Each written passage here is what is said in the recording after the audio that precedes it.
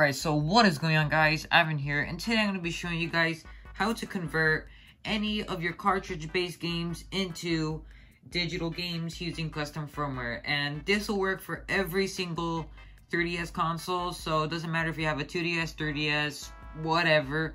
This will work as long as you have custom firmware installed. I know I've already did a video like this before, but this method of converting your games is way quicker. The only thing we're going to really need to download is just the software that lets you convert the cartridge into a game. To install it, all you need to do is just go into the first link in the description, and it should take you to the GitHub page. You want to download the latest release, and it should just be cartinstall.firm. After you download it, you just want to go into your Files Explorer, take that cartinstall.firm and put it into your 3DS's SD card, and make sure it's in the Luma folder. And inside of the Luma folder, there should be a payloads folder, and you want to put it in there. And after that, you could just take your 3DS's SD card out and put it back in. So it's super easy. You're just putting in one file basically.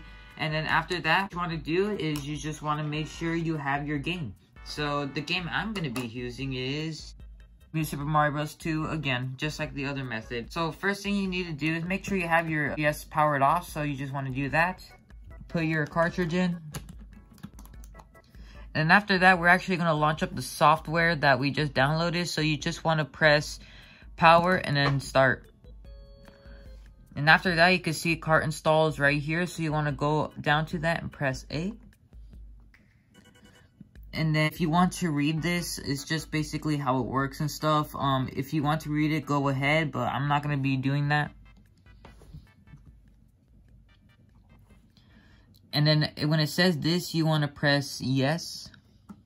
After that, you just want to press the key combo.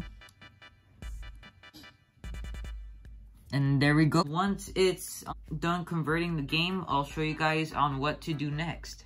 Could be just downloading a few more things, and then I'll wait through that as well.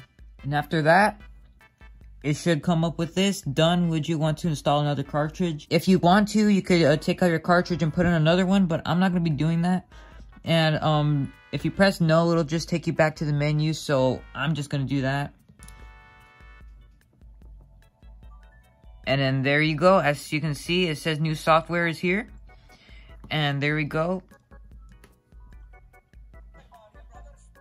The game is all there. That's gonna be pretty much it, you guys. And if you need help, join our Discord server. I'm not gonna be responding to any comments whatsoever asking for help. But yeah, make sure to leave a like, subscribe. Hope you enjoyed today's video, and I'll see you all later.